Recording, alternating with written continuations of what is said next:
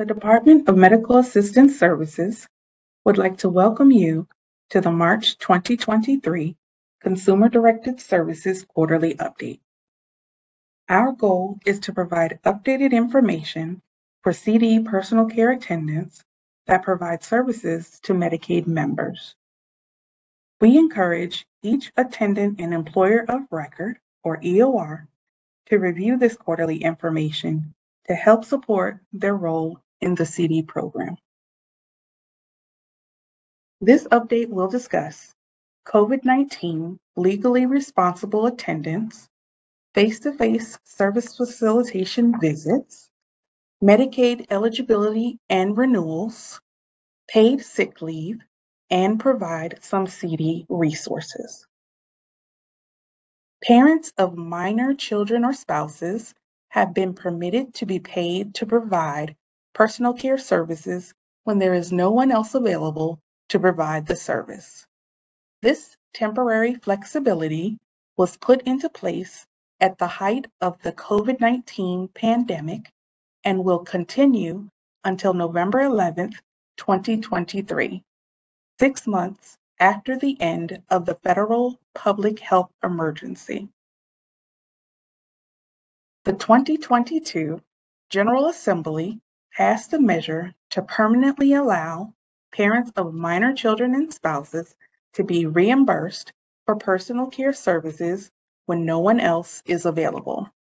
This is subject to the Centers of Medicare and Medicaid Services, or CMS, approval. DMAS is working on submitting a request to CMS to make this permanent.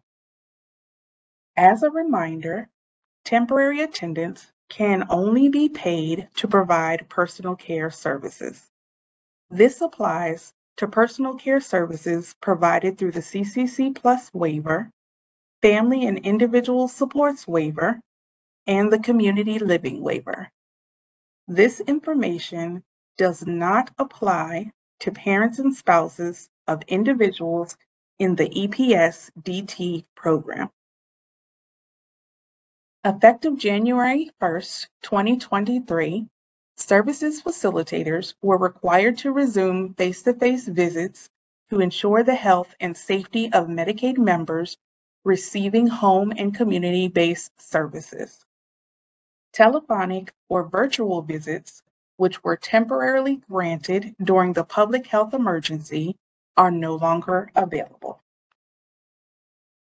The following information pertains to Medicaid members. Normal Medicaid enrollment processes will soon start. Virginia Medicaid will soon start the renewal process for all Medicaid members. Beginning April 1st, 2023, Medicaid will send out letters in the mail about your renewal status. The letters will contain important information on any actions you need to take to keep your health coverage. Medicaid members, please make sure your mailing address and contact information are correct to receive the information you will need to renew your coverage.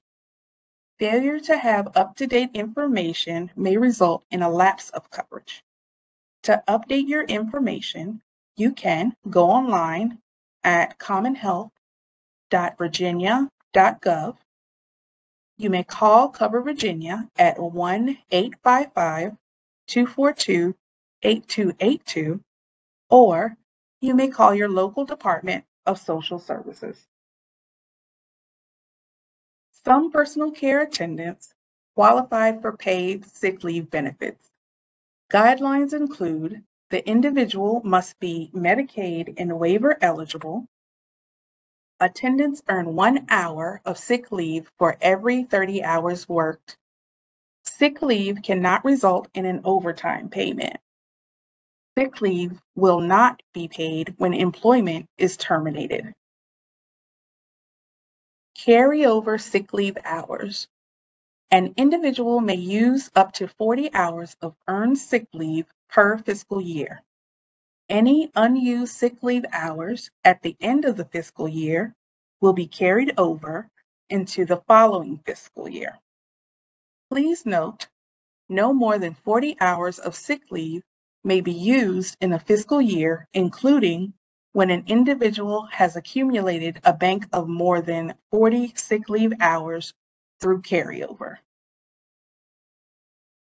This is an example of how sick leave hours may carry over into the following state fiscal year, or SFY. This attendant has earned the maximum 40 sick leave hours for the fiscal year that ends June 30th. During the year, they use 30 of those hours, leaving a remaining 10 sick leave hours. These hours will carry over at the start of the new state fiscal year that begins July 1st. The attendant may now earn up to 40 additional sick leave hours in the new state fiscal year. Here are some key points to remember. If an attendant does not meet the initial sick leave eligibility in the first quarter, the FEA will reassess them each quarter to determine if they meet eligibility. Once an attendant meets the qualification criteria for sick leave, they remain eligible until the end of the fiscal year. Virginia's fiscal year starts July 1st and ends June 30th. Eligibility is reassessed every fiscal year. For additional questions related to sick leave, please contact your FEA. Here are some CD resources.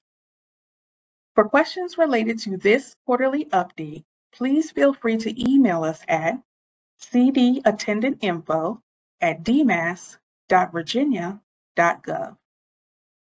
For additional consumer direction information, including a complete CD personal care attendant training, please visit our website using the URL listed here.